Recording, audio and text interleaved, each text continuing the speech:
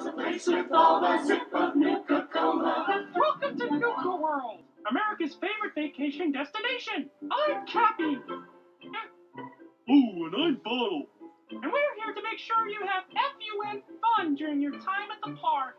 The mechanical issues of the past have been resolved, so now it's up to you to stay safe by following these simple rules. What's up everybody, and welcome to another edition of AGR's Pop Culture Reviews. And remember kids, make sure to follow all safety rules during the rest of this review. It's March 24th, and what's happening across our nation, and indeed what's happening across the world, is absolutely extraordinary. Students are taking to the streets and having their voices heard. Clearly, this is not just a moment in time, this is historic, this is a movement. And I have to say, without a doubt, I feel my manhood cheap today, because these students are marching in the streets and I'm making videos of video games. My priorities are really screwed up, but I will say, even though I can't be with them physically, I'm with them in spirit, I'm behind their movement, and I'm so proud of this next generation, and I'm eager to see this changing of the guard because it's long overdue. And speaking of a hopeful future, preferably one that's not irradiated by North Korea, you all know Fallout and you know the lore, today we're going to be reviewing the ThinkGEEK exclusive modern icon statue of the Nuka-Cola girl from the Fallout series. Let's take a closer look. Now first I have to stipulate the following. I might be a little bit biased on this one because Lord knows I love me some 1950s future advertisement Americana. It is awesome, and that's one of the reasons that I really love the world of Fallout 4. Now the head sculpt on this piece is just freaking awesome, guys. Now it oozes a lot of style. It's not overly detailed, and that's maybe one of the flaws about it, but it still does the job and it looks so freaking cool. I absolutely love how charming this is, and again, it just has a lot of style to it, and that's what makes it fantastic. The hair in particular is really cool, there's some great shading there, and you gotta love that beautiful smile holding a Nuka-Cola. Now the style and art direction, particularly with the detail, fares a lot better in the midsection of this piece. Obviously it's meant to be very sexy. The great color scheme between the black and the white and the red looks amazing. I also love the flesh tones, the belly button is sexy, and especially that beautiful belt looks fantastic. Most importantly, I love that she's holding that helmet. It looks so freaking cool, guys.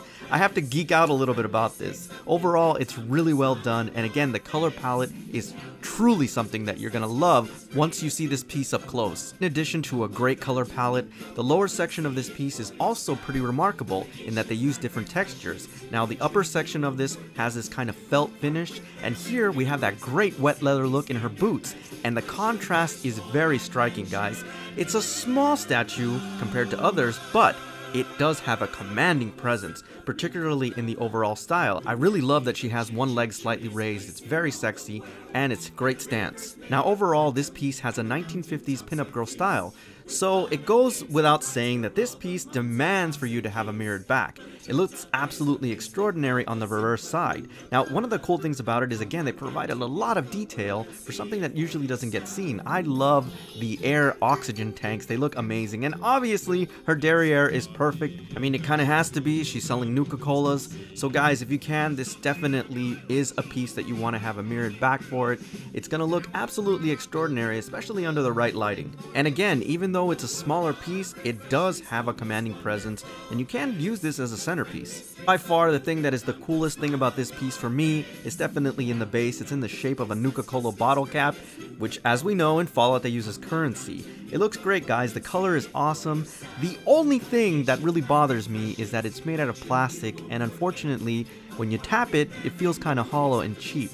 But that's really the only problem. This thing would have been extraordinary if they would have made it out of some kind of metal.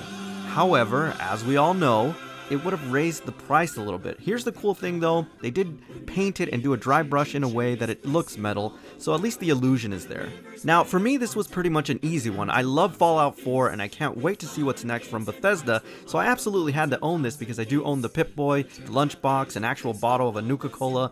Obviously, I really love this series, so I'm glad I was able to get this piece in studio. So guys, if you're a fanatic of the Fallout series and you want to start collecting some of these items, I think this is a great place to start because it only retails for I think about $49.99. I have to double check, but that's basically what it's going for more or less.